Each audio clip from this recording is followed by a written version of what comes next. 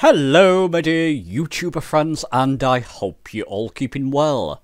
Welcome to this new video, another bite-sized tip for you, how to join and leave the beta in Flight Sim 2020 or Flight Sim 2024 on Steam.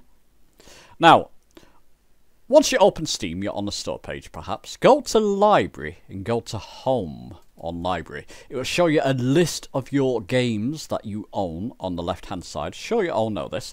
I don't own Flight Sim 2024 on Steam, but I do own Flight Sim 2020 on Steam. Should be the same for both of them.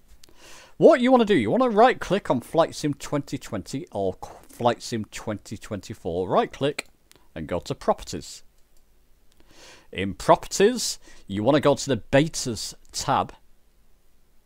Betas, and up here it's got beta participation.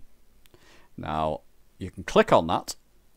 I'm going to link a video down below where if you're still having trouble joining the beta, you may have to go through the survey. That's in the video linked in the description first, so maybe do that part first. And in the beta participation in Properties, you'll click on that, and with Flight Sim 2020, it's Sim Update 16 Beta. Let's click on that. And once you've done that, you can just click on this little X. And I don't know why it's saying, I don't want Monster Hunter Rise. Let's just click out of that. I don't know why it's gone down to that, never mind. But as you can see, it's updating now Flight Sim 2020, in my case, to the beta participation. What's that, 11 GB? Well, I'll leave that going in the background, but once that's done, I should be in Flight Sim 2020 Beta. Let me just bring that back once that's done. I'll launch the sim and hopefully show you that I'm in the beta.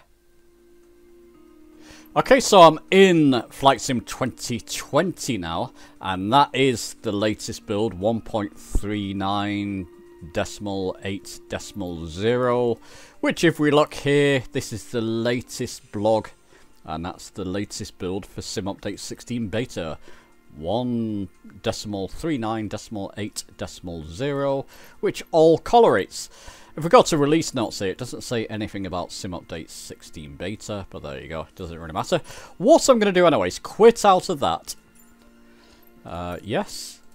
Get to Steam, so I'm quit out of Flight Sim 2020. I'm just going to make sure this X turns into a green box. Yep, there you go, so it's fully quit out. And what I'm going to do now is show you how to leave. So if we go to leave the beta, so right click again on Flight Sim 2020. Let me just click away from that. Oh, can I click away from it now? There you go. Right click on Flight Sim 2020 or Flight Sim 2024, whichever you have.